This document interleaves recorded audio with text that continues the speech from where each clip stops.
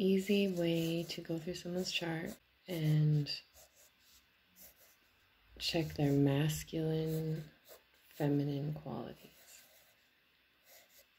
These suckers go in order. They are positive, negative, positive, negative, positive, negative, or masculine, feminine, outie, innie. So here we go. Masculine, feminine, masculine, feminine, masculine, feminine, all the way around. Now, whatever, if people don't believe me, I don't care. It's not a belief system. It's something you have to do work for. So when you notice a man that is more feminine, I am going to bet you that they have these negatives.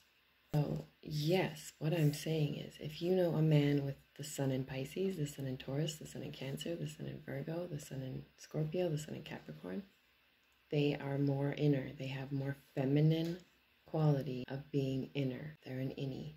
If their moon sign is also in a negative sign, then they're a double innie. And when you have double innie man, he's a double feminine.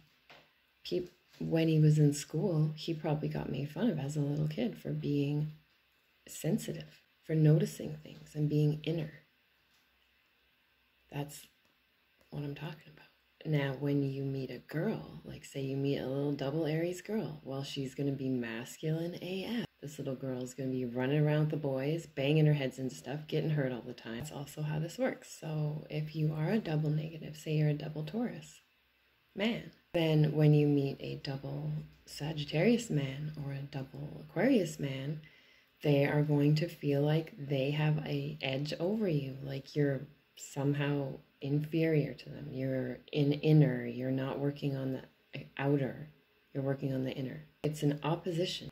And when you're a girl and you're very Marsy, you're going to make certain men feel emasculated. And it works the same way. When you're a man and you're very sensitive and very inner, and the woman is not as inner and sensitive as you, it's going to make her feel like less of a woman. How could you do this? It's all your fault. You want to know why you think someone looks gay? Why they look so fucking gay? Do a little easy, fun math list, right? You all have 7 main luminaries. So mine, for example, you can go see. Right up front, I am very feminine. Yes, I always get told. And even though women can say that they can do anything men can do, we know that's not fucking true. And men can't do everything we can do. We know this isn't true. There's a simple thing. Men and women, an innie and an outie. And it fits with this system very well.